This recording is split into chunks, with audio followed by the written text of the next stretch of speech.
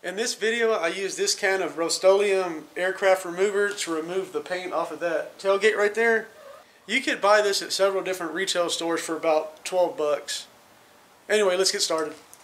When using stuff like this, any kind of chemicals, especially paint remover, it's good to wear gloves.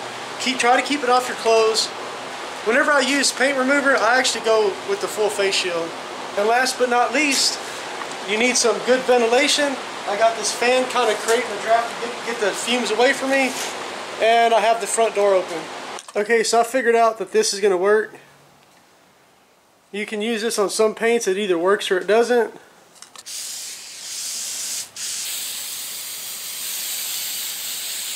If you get sprayed on like that, and 15 minutes later, it scrapes off like this,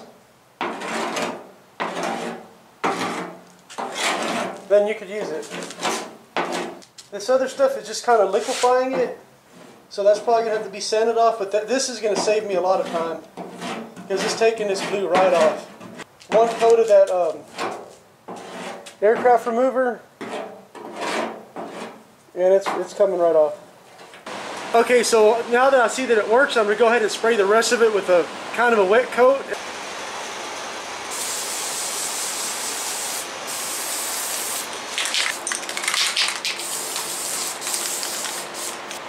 Okay, the can says 20 to 45 minutes, so I'm going to let this sit for about... Okay, so after about 45 minutes, it looks very promising. About 90%, 99% of it's curdled up, and it's probably going to flake right off.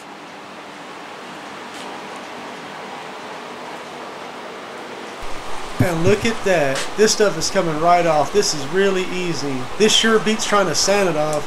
And it's probably actually cheaper, because if you use sanding discs or like some kind of paint stripper, like disc on a grinder, you probably use a couple of them, and that's probably more expensive than using this aircraft remover. I really like this.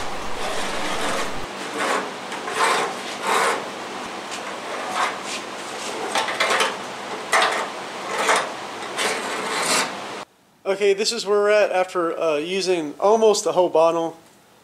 The bottle's empty, but it was, you know, I'd already used a little bit out of it. You can see right there, it's almost to bare metal.